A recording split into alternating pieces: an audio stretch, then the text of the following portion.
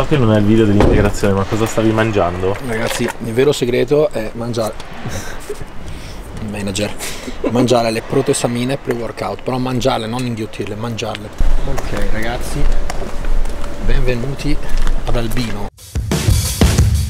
Trasferta importante a 4 settimane dal Mister Olympia.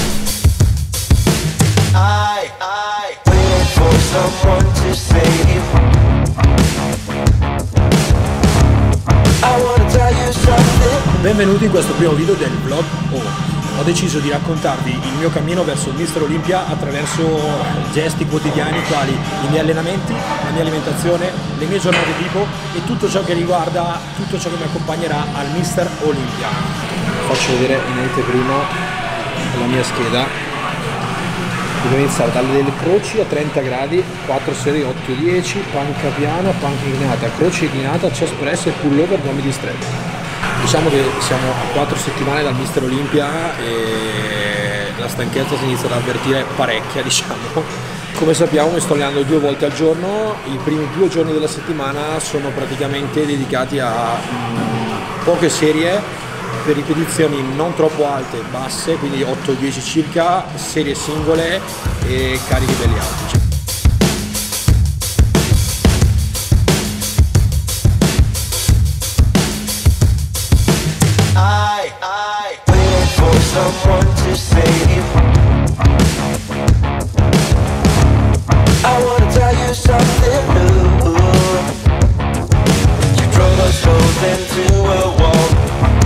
Questa la consideriamo come prima serie, ma prima serie di avvicinamento. Di conseguenza nel mio modus operandi praticamente andiamo a fare 4 serie, di cui 1, 2 di avvicinamento e 2 più allenanti, quindi un po' più cariche.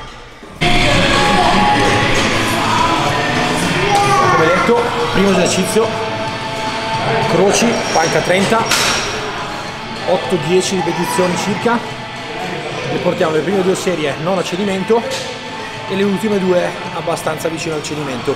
Andremo ad andare al cedimento e poi sulla panca piana.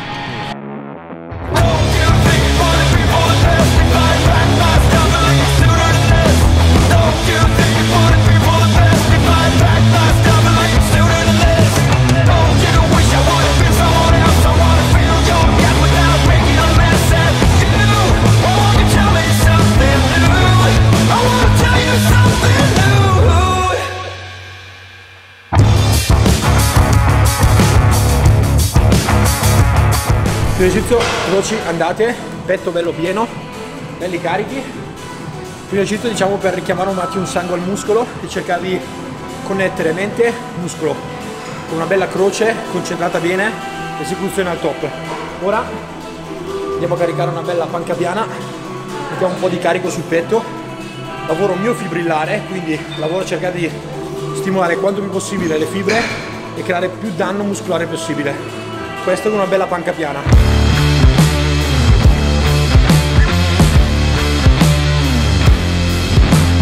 Del giorno, pesi piccoli, muscoli piccoli, pesi grossi, muscoli grossi.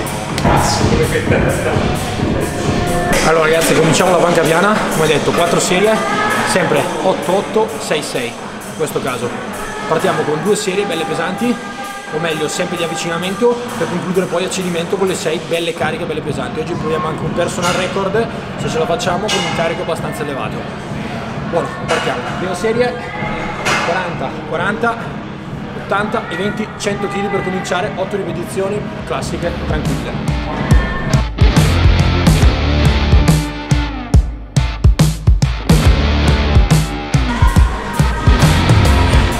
Easy.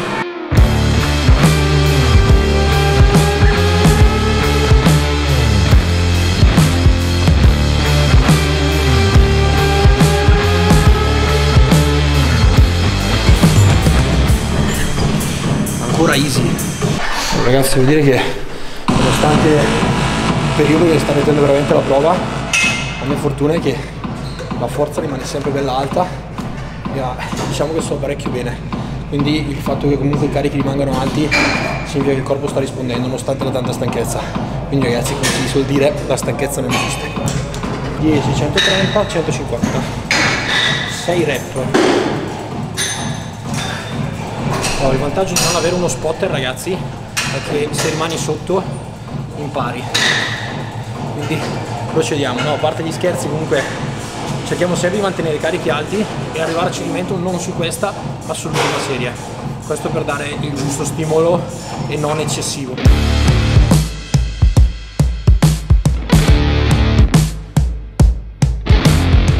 Altro piccolo dettaglio, altra piccola chicca, perché non porto il bilanciere al petto? Questo per tenermi longevo in quanto uguale in termini articolari, perché come il buon Giacomo ci insegnerà, il mio caro osteopata, andare a cercare troppo range di movimento mi andrebbe a compromettere su carichi grossi la spalla nel tempo. Di conseguenza cerco di mantenere quanto più possibile un'esecuzione sì con un buon ROM ma non eccessivo. Allora ragazzi, fondamentale l'organizzazione dell'ultima serie. Il focus sull'ultima serie è una delle cose più importanti, quindi focalizzare la serie, quindi pensare alle 6 ripetizioni e pensare esattamente già all'ultima ripetizione che andrai a fare, come dovrà essere fatta e cosa dovrai metterci per farla, perché la più pesante è quella che devi portare proprio al limite, quello è fondamentale.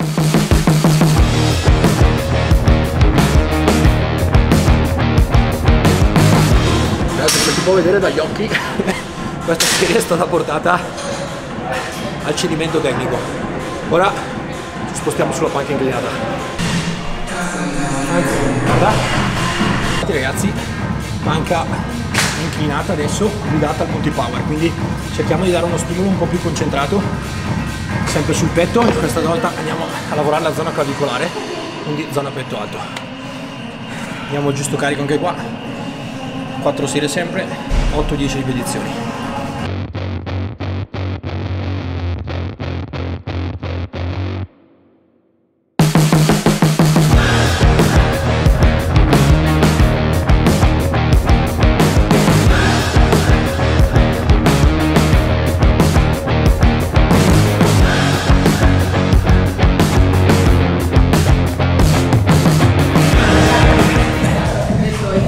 Aiuto la reale, sì. Questo sarà quando arriverò all'Olympia, effettivamente quel giorno lì che vedrai quel dettaglio in più sul petto, dirò devo ringraziare Elena per questo grande aiuto. Allora, adesso abbiamo 3 serie di croci dal basso, ok? Quindi andiamo a cercare di stimolare soprattutto la zona del pettorale basso laterale e la zona del pettorale alto, quindi questo lavoro qua. Diciamo che dopo tutti gli esercizi di spinta fatti fino adesso mi sento un po' più tranquillo.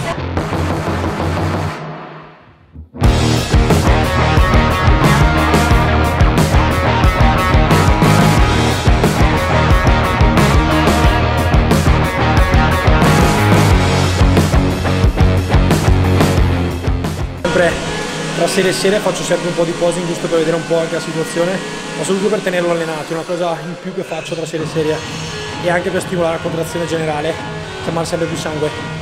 Mi vedo bene per essere a 4 settimane, è pieno, pelle che si inizia a prendere qualità e sono contento. Adesso però credo stringeremo ancora di più la dieta per riprendere ancora un po' di qualità, per alzare le calorie verso il fondo. Quindi su un peso adesso di stamattina di 95,6 circa, siamo a più 6 dall'ultima gara, credo fortemente gareggeremo intorno ai 90-91 kg. Non voglio dare pronostici errati, però all'incirca. Però mi vedo molto bene, sono contento.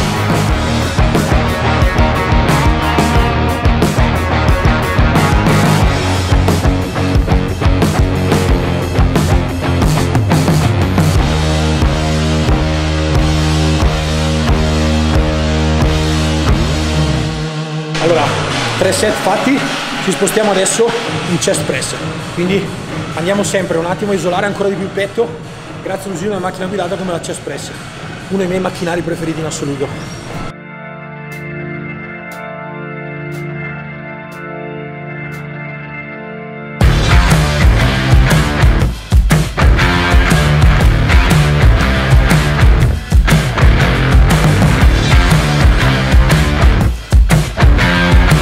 Ragazzi, altra piccola chicca, anche cambiare ogni tanto palestra ti permette di lavorare anche su angoli leggermente diversi, ma ti dà quello stimolo in più ogni tanto. Cioè, io sono sempre l'idea che la palestra deve essere sempre la stessa quando vi allenate, per avere sempre un aumento dello stimolo sulla stessa angolazione, e ogni tanto cambiare appunto palestra e fare un tipo di allenamento simile ma con angoli leggermente diversi.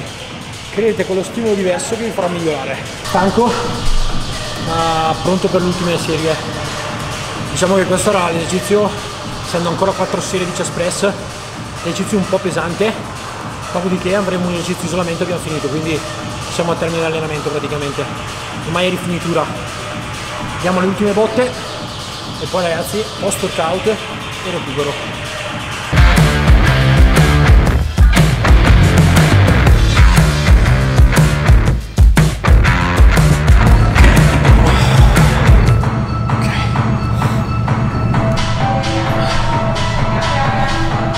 Quanto influisce la parte mindset, la mentalità che hai nel fare quello che fai? Allora, a questa è una risposta molto significativa e importante. Il mindset è una delle, diciamo, ricopre il 90% del lavoro, in quanto grazie alla mentalità e alla forza di volontà, al cosiddetto willpower, portiamo avanti questo tipo di obiettivo. Partiamo sempre, come diceva il buon Tim Galloway nel suo libro Inner Game, che abbiamo dentro di noi due se, un se 1 e un se 2.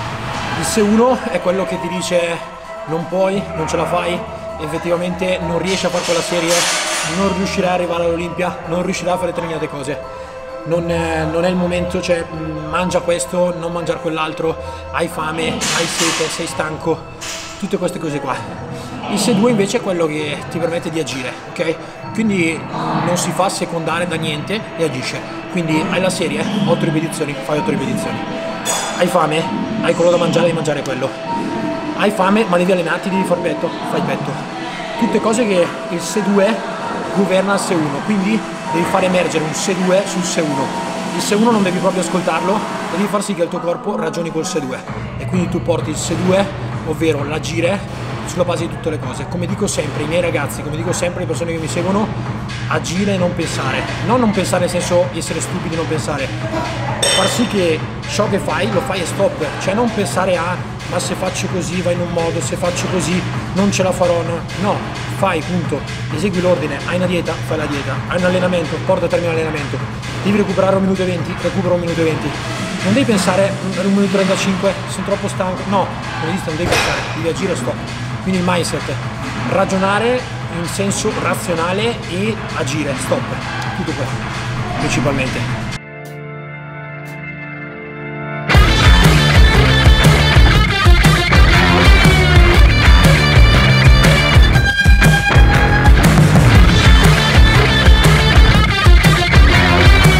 Il mindset si può allenare? Assolutamente sì. Il mindset è una cosa che non è che se si vuole allenare, ma si va allenato, ovvero cercando di ogni giorno sforzarsi a fare qualcosa di cui non abbiamo voglia.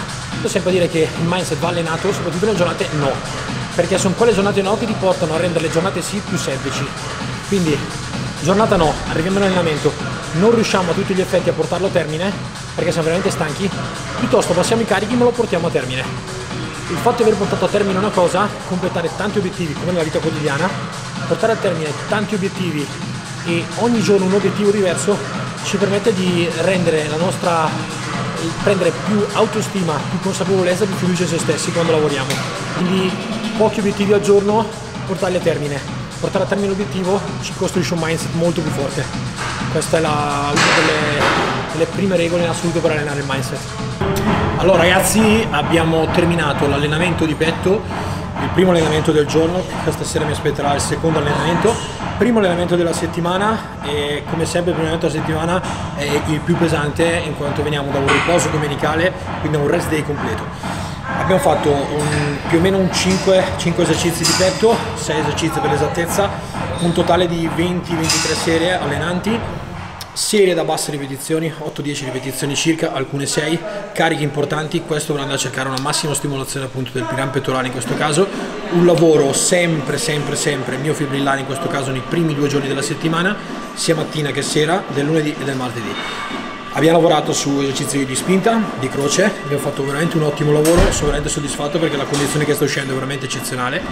Direi che questo primo video sarà solo l'inizio di una bellissima collaborazione, di un bellissimo progetto che ci aspetterà da qui al Mister Olympia, che ho voluto documentare con voi. E niente ragazzi, detto ciò ci vediamo nel prossimo video in cui, vabbè, non vi dico nulla, seguite il canale e ci vediamo al prossimo video del progetto Vlog.